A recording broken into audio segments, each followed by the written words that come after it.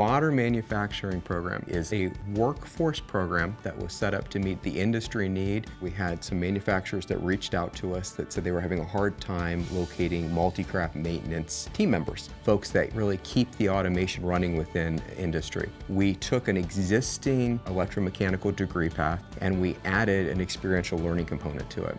The Modern Manufacturing Work Study is a 2-year degree that's extended out over 5 semesters. It allows a student to go to school for its first 2 semesters and the following 3 work and go to school.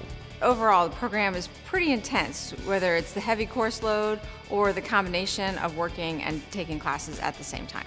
I've become a lot more knowledgeable in my field. Everything that I've been able to take from school, I've been able to take back to my job. It's helped me become more organized, a better leader, and my quality at work has gotten better as I've been there longer. The whole time I was at Columbus State, I was able to make money as a co-op at Honda. So I'll be going into full-time with no debt, an associate's degree, and I'm gonna have a career started.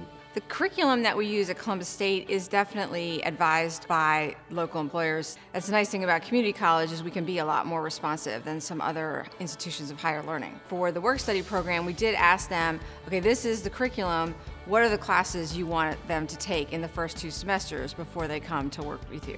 The good part about the program for the students is that their education is continuing on the 3 days a week that they're here. It's not just coming in and cleaning this up or sweeping a floor. They're actually doing some real work and getting to work with other skilled technicians.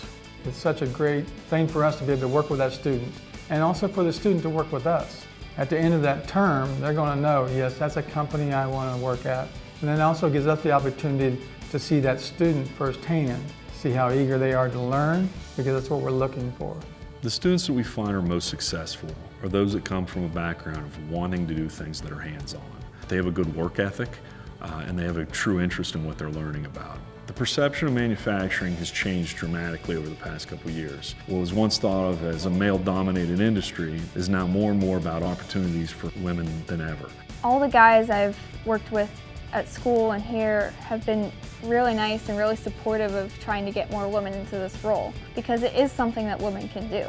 Getting new perspectives in really helps a company to grow and evolve and bring it into this century. We talk about this project being a win-win-win. It's definitely a win for the students, it's a win for the employers, and it's a win for the state of Ohio.